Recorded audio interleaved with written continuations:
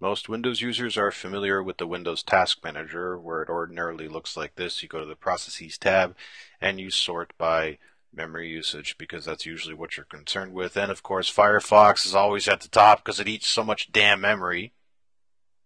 Sorry, just had to say that.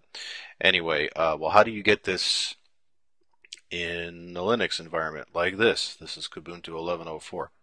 Well, no matter what distro you happen to be using, it's usually universally true that you could just launch a terminal, which in this case in KDE is console. Let me just get that in the center of the screen there and stretch that out, and run top, T-O-P, just as it sounds. Roughly the same thing, not as pretty, obviously, but who cares?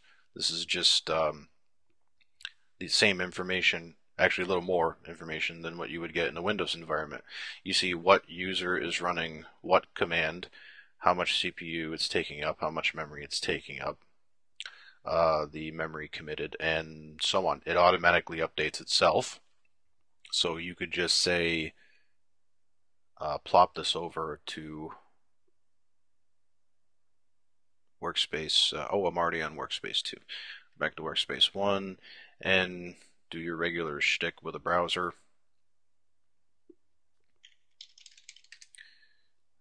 Okay, so I launched Chromium, and then I'll run back over to top and see what Chromium. There's Chromium right there doing its thing.